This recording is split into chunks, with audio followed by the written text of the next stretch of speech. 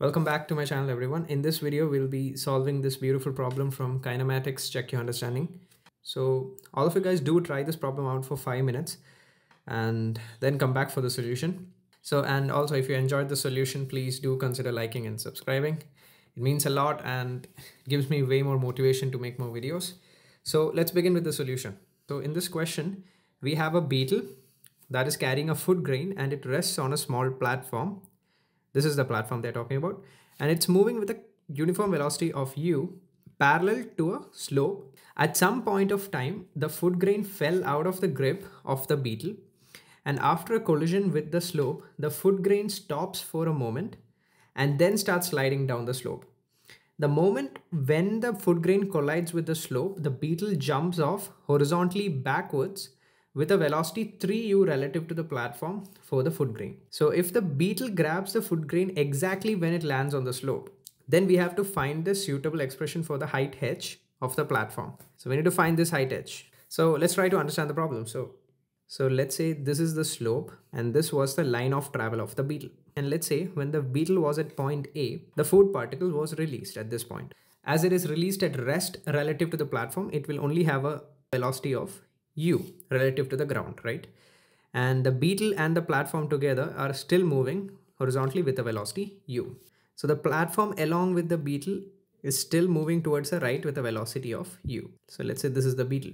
So if we sat on the platform and we observe this food particle, it would appear as if this food particle is at rest, because we have to reverse this u velocity and add it to the food grain particle, right? So this would appear to be at rest.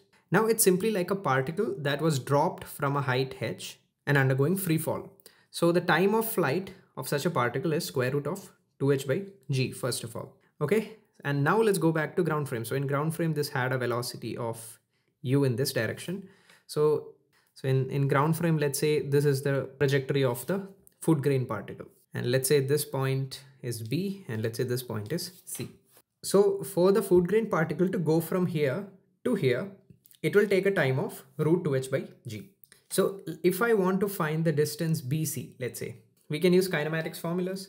So the acceleration along the slope is going to be g sine theta in this direction, and the acceleration perpendicular to the slope is going to be g cos theta in this direction. Along the slope, I can say BC equals u multiplied by the time of flight, which is square root of 2h by g, minus half.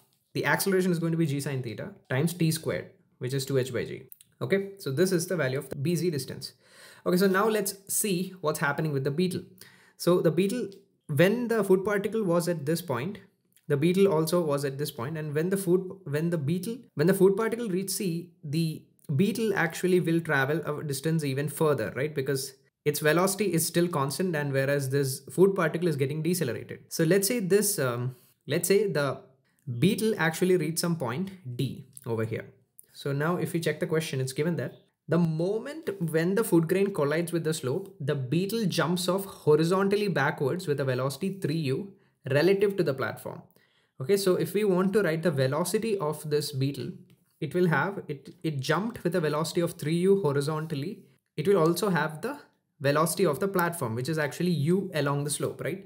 And this angle will be theta. So if I have to resolve the components of velocity, so I'm going to get rid of this.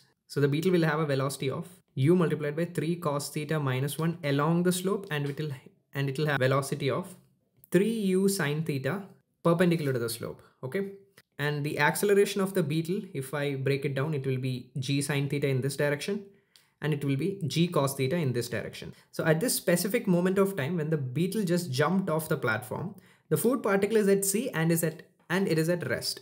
So if we observe C, the acceleration of C is going to be g sine theta down the incline. It won't have the cos theta component, right? So now if we take the food particle as a frame of reference, then this g sine theta component can be cancelled out. So, and now the point C, now it's basically a question in which this beetle has to reach this point C. And let's say the beetle takes time t to reach from D to C. So what would this distance DC be?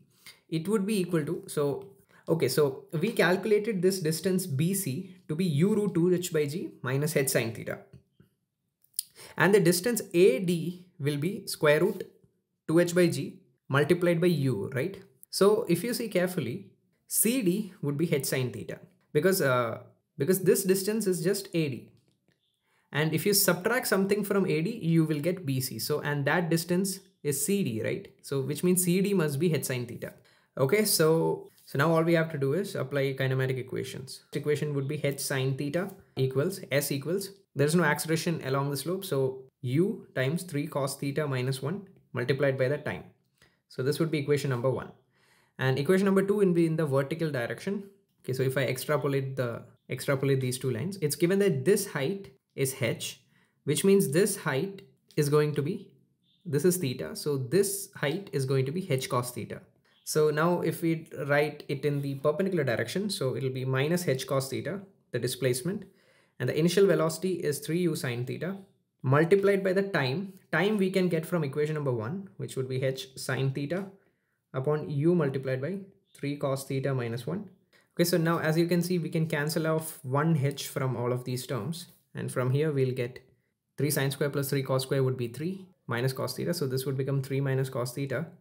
And this denominator is 3 cos theta minus 1. I can cancel it off with this. And there would be another term of 3 cos theta minus 1 in the numerator multiplied by 2u squared divided by g cos theta sine squared theta. So this is a required expression. So if you guys have any doubt, you can comment down below. And if you enjoyed the video, please like and subscribe. And thanks for watching.